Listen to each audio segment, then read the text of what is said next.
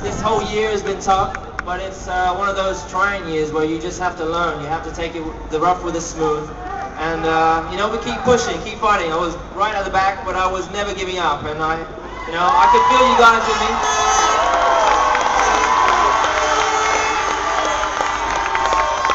The great thing is I'm driving the laps, lap by lap, and I can see you waving the flags, I can see you cheering, and that's what gets me through the race, so thank you.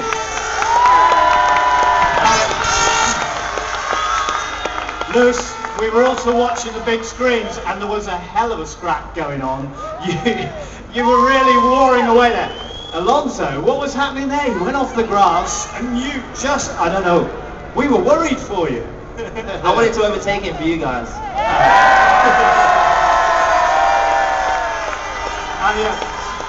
You're still great. We remember what great teammates you and Alonso were. My, how you got on. My, how you got on. But then it carried on, and then Heidfeld was coming out of the pits. There's no way you were letting him go past. That was another side-by-side moment.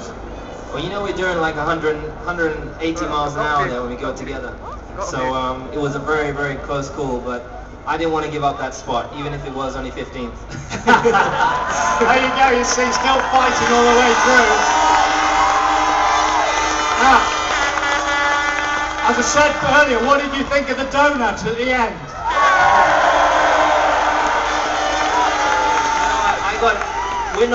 Usually we're not allowed to do that, so because, you know, our gearbox has to last 4 races and all these different things, but I was like, what the hell, let's do it. All right, now listen, we won't say that the car is a dog, but it does woof a little bit. No, you can say it's a dog. Okay. right. Oh, it's a good dog, though. He works hard, you know.